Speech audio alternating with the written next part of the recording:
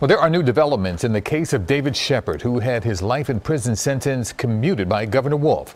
We've learned he will not face other charges that date back to 1992. Joe Holden is in media with the decision from the Delaware County District Attorney. Joe, good evening. Yuki, good evening. This is really a case about the tale of two district attorney's offices. Just a week ago, this case was moving forward and there could possibly have been jail time. But after today's decision, that looks extremely unlikely.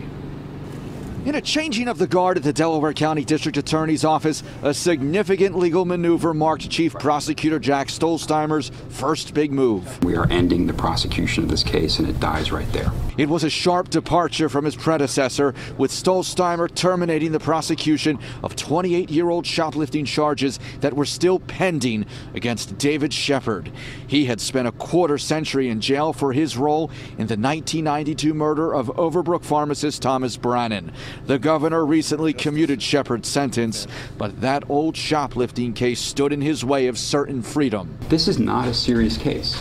And the idea that the Delaware County District Attorney's Office would be pursuing it 28 years later as sort of a vendetta against a man whose sentence was commuted for a far more serious crime. Former District Attorney Catiune Copeland challenged Stolzheimer's actions in a phone interview, criticizing his first official public act as nothing more than a political play.